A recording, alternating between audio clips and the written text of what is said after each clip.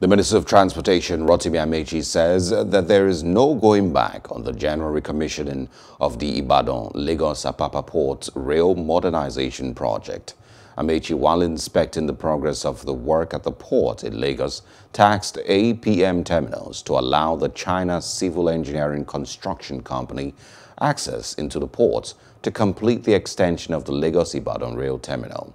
He says that President Muhammadu Buhari is anxiously waiting for the date set for the commissioning, as the tracks will help move cargo from Lagos to Ibadan, thus reducing the traffic gridlock within the city.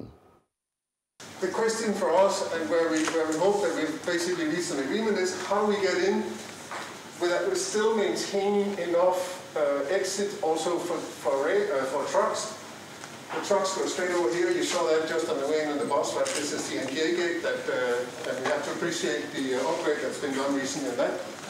We have to work and plan around the construction. This is a directive. It's not a decision for APMT to think about. This is a directive. Honourable Minister is here to reaffirm that.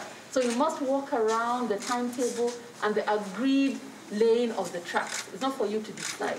So let's be clear. We understand the need to ensure that the continued operations, continued productivity in the interest of Nigerians and yourselves as business people. But paramount is that those tracks must be laid. We've already told the President we are commissioning in January. Yes. Now I'm working, there's already an answer. I'm working towards that answer. And we must achieve that time. Because the President is aware. By Monday, I'm going to go to his office to give them a date. Because they called me last week and I said, let me see what is on ground. Now, I will assess what is on ground tomorrow. We have a meeting tomorrow to assess what is on ground.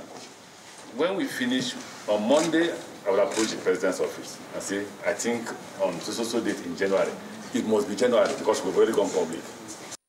Hello, hope you enjoyed the news. Please do subscribe to our YouTube channel and don't forget to hit the notification button so you get notified about fresh news updates.